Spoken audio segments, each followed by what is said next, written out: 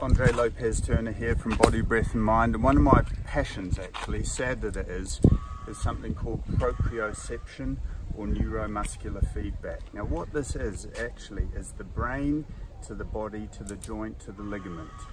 Okay, so when you're standing on one leg, which is a really important exercise, and balancing around, your brain is connecting with your hip, your knee, your ankle, and every bit of soft tissue, which is your muscle, your tendon, and your ligament in your body. And it's relaying messages very quickly about where I am, where my spatial alignment is, where my hip alignment is, whatever.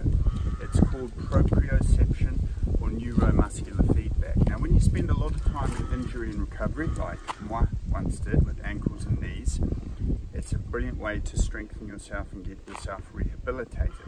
When you get older, or the older you get, the more you lose your proprioception or your neuromuscular feedback. Hence, older people fall over a lot of the time. So as you'll hopefully see one day with our body work and our breath work and our mind work, proprioception, we do a lot of exercises around this concept. But just in the short term, how you can do this is when you're in nature, you can just stand on one leg and balance around and take in a beautiful view.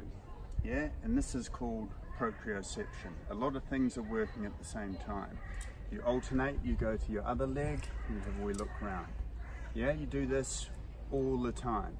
Or you get on your phone, and when you're having a conversation with someone, you can do a bit of proprioception training. Yeah, I hear you, it's an interesting idea, I get you, I like that one, nice one. Yeah, you can have a conversation and you're training at the same time. And obviously when you do band work, Tai Chi, Qigong, yoga, you increase this. But anyway, as I said, it's one of my pet loves, proprioception. Very good for when you're riding a bike as well, you're doing this, but it's just good for your health, your body, breath and mind. So if you like this, feel free to like it and accept it. If you don't, feel free to reject it. And maybe look at our site, bodybreathandmind.co.uk. And always thank the director profusely, John Anthony Richardson Paintings on Instagram, his porpoise training, which one day will hit you as well, hopefully, and you for watching. Have a great day and get proprioceptive.